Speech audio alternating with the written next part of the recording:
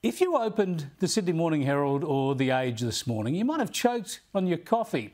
These papers usually try to frighten you with global warming and the so-called climate crisis, but today it was a bold declaration about the threat of war with China, the red alert. Australia faces the threat of war with China within 3 years, the 9 newspapers declared, and we're not ready. This special report came with embedded video online.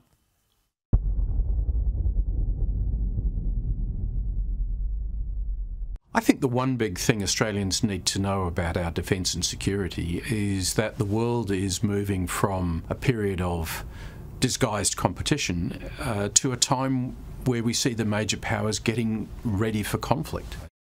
Sobering stuff, isn't it? We've heard from Peter Jennings often on this stuff on this station, of course. And the big spread of these newspapers included editorials, the paper's formal view, telling us that Australians have been kept in the dark about the threat posed by China. Well, a couple of things. First up, this is a pretty good series from the 9 newspapers. Credit where it's due. They're right to draw attention to this stuff. This is the sort of thing you could have read about repeatedly in The Australian in recent years. You've seen us discussing it here with experts for many years as well. In fact, just last month we aired a good documentary on this, and it was hosted by Pete Stefanovic, and it was talking about the prospect of conflict with China and asking, are we ready for war?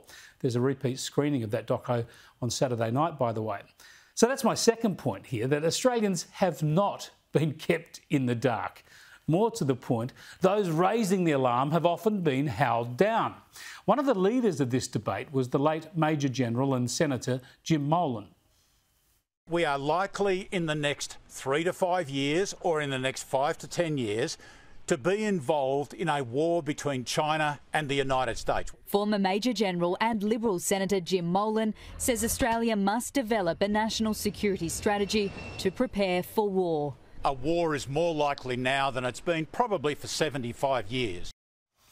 Now, they're pretty frightening words, but they're also carefully calibrated, and they're now endorsed by so many other people. But what was the reaction from the then Labor opposition? Labor says speculating about war is only making a bad situation with China worse. What we need now is a calm and strategic approach from Scott Morrison. Yeah, and incredibly, one opposition leader thought the solution was, well, you listen for yourself. What exactly are you talking about when you say you want some deeper military cooperation with China? Well, what we're talking about is not treating China as the enemy. And there were plenty in the media who were in denial too, especially at the ABC.